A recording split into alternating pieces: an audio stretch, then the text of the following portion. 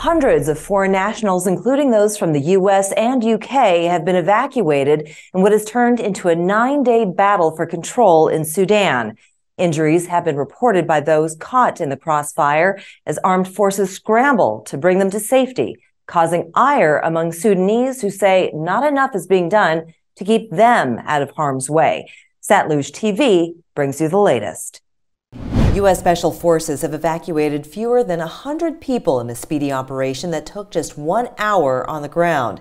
Canada had also extracted its diplomats, as well as Egypt, India, Nigeria, and Libya, who are working to bring home their people.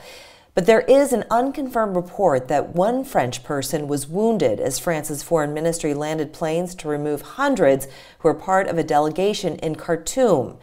In separate incidents, an Iraqi citizen was killed during clashes, and Egypt said one of its diplomats had been wounded. The fighting broke out in Khartoum and other parts of the country on April 15.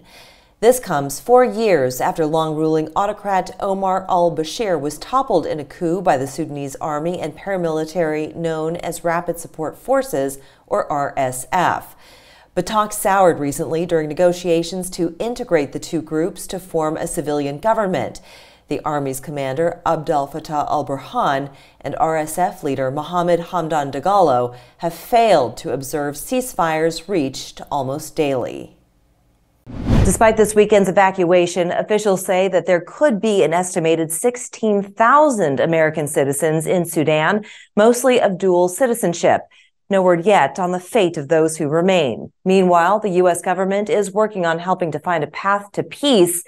At least 420 people have been killed and millions others trapped in Sudan without access to basic services.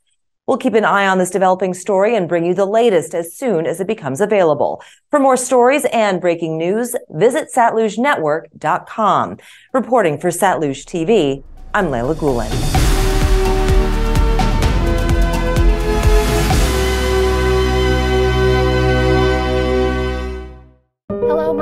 Do you ever wonder what's behind the news?